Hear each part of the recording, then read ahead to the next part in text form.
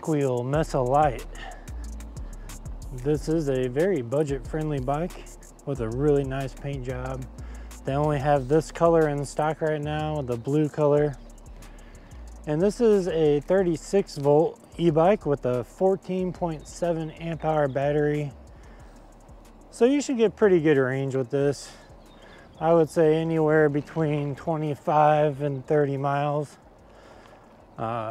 using pedal assist. Now throttle only, I don't know what you would get. I don't know if we'll have time to be able to do a full range test today. It's getting ready to rain. I don't know if you guys can see that, but it's very cloudy today. Very windy too. All right, so the first thing we're gonna do is test the pedal assist level to see what kind of speed we can get for each level. Now the max speed on this bike is 20 miles per hour. The current model that I have, you cannot unlock it, or at least I haven't found a way to unlock it. I tried everything. I read the manual. I did what it said to do in there. It didn't work. So I think this bike's pretty much locked down to 20 miles per hour. It is a true Class 2 e-bike. So 36 volts, top speed, 20 miles an hour. And that's pedal assist and throttle only.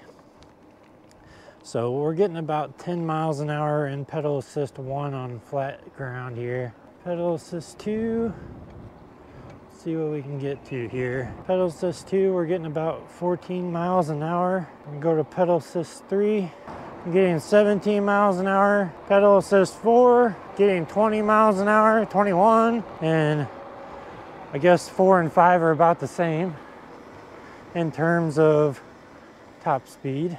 Unless there's a way to unlock it.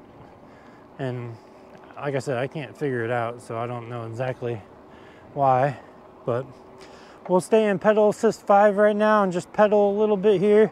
Now we got a thumb throttle on the left-hand side, your menu selector over here. You got your trigger shifter right here, as well as your Zoom mechanical disc brakes.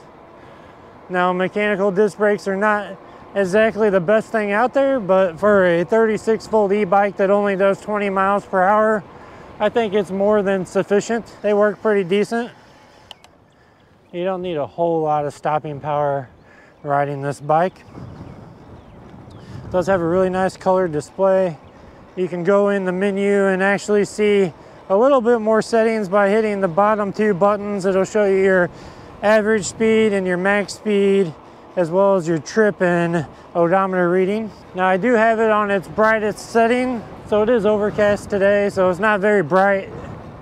And the screen's still pretty dim from what I can tell. And I did adjust the brightness level to the highest available. These are the ideal conditions for you to be able to see the screen, but it's pretty dim. Now we are not ghost pedaling at all, but we are pedaling pretty quickly here. And this bike doesn't have a whole lot of power, so you are gonna have to downshift when you go up hills. You're gonna have to give it a little bit more oomph when you're riding this bike. Now the 7-speed Shimano gear shifter over here, I like the trigger shifter a lot. I actually prefer this over the SIS Index. I just think it looks a little bit more sleek. The grips are faux leather grips that are locking, so they stay in place. They're pretty decently comfortable with your bare hands. The one thing that I do not like about trigger shifters, and it just means that it needs to be slid over a little bit, and that's that this part right here rubs on your thumb. So when you're resting your finger here, so when you're resting your hand and just riding, you definitely rub your thumb against this. That's not the most comfortable thing in the world, that's for sure. But just slide your hand over a little bit more, I guess, until I get this adjusted. I just need to move it over a tiny bit. You're not gonna get anywhere very fast on this bike. It is just a commuter, very, very street legal bike.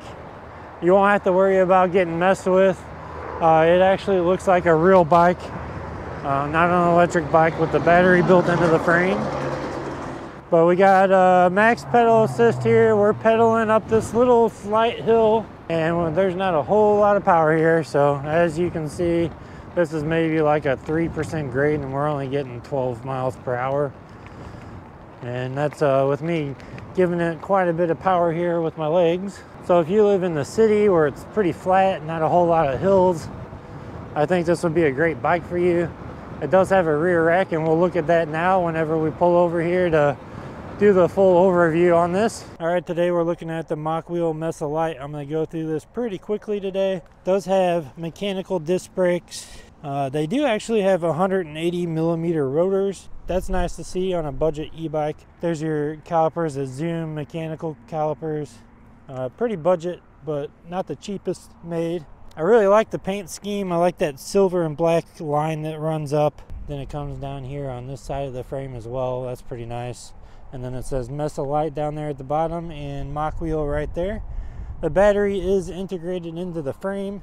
Here is your charging port, so you can charge the battery while it's on the bike. You'll see here it's got a class 2 sticker, 350 watt, 20 miles an hour, and just your standard pedals. Nice kickstand for as light as this bike is. This bike only weighs about 51 pounds, so pretty lightweight for an e-bike, and that's with the battery included. It does have tail lights right here, so those act as brake lights. The back reflector here is just a reflector, it is not a light. Same over here, it does have another brake light, and when you turn on the headlights, those also light up, so there you go. And then your single chain ring, it's not double guard. It will pop off sometimes, and possibly you can get your pants caught in there. I wish that every e-bike company would just put a double walled chain guard on there. That will make a world of difference. Over here is a lock for the battery. You got your plastic fenders on the front and back, as well as a rear rack, which is very nice to have on a budget bike like this for $900. Seats decently comfortable, nothing to write home about, but definitely a lot better than some of the stock seats I've seen. It's got a nice headlight here with dual beams on it, so let's go ahead and turn that on. It's going to be kind of hard to see this in daylight, but there you go. Decently bright at night. I did test this on my garage door, and it actually looks pretty good. It has Chow Yang street tires on here, 27.5 inches. Really nice tires, very smooth, quiet, perfect for a city street. All the cable is nice and managed very well, looks really nice. And they got the cabling all ran up through the frame, makes it look really slick and nice. Now it does have an option here for a front basket, and they do sell that on their website, so you can add more cargo capacity on this bike. So you do have your rear rack that's included, but you can also buy a front rack if you need that. The other cool thing is if you want an adjustable stem, it actually comes with one in the box. I didn't install mine yet, but instead of having the static stem here, they have one that is adjustable. It's included in the box. All you got to do is pop your top cap off and these two bolts, and it just pops off, and you put your other one on. Pretty simple. Up here on the dashboard, you got your faux leather grips, and they are locking. Now this is a non-suspension bike, so you are not going to want to take this off-road too much. If you hit a pothole, you're definitely going to feel it, so keep that in mind. Here's your thumb throttle. You'll get a top speed of 20 miles an hour with your thumb throttle, as well as your pedal assist like you saw. Here's your menu selector. This is how you turn the headlight on. This is how you go through the menu options. The only menu options I have for you are you push and hold the two middle buttons. So it just gives you the option to change the unit, brightness, reset the trip, and things like that. Over here is your trigger shifter. It's 7-speed Shimano trigger shifter. Works really well. And then your Zoom mechanical levers here for your Zoom mechanical brakes. And I really like the color. They definitely picked this color for me because it literally matches my logo. I posted a short on this, so if you want to go see it, you can kind of see how it really matches the logo. But this is the Mokwheel Mesa Lite. Like I said, I gotta hurry up. It's getting ready to rain. Gotta head home. And let me know what you guys think in the comment section.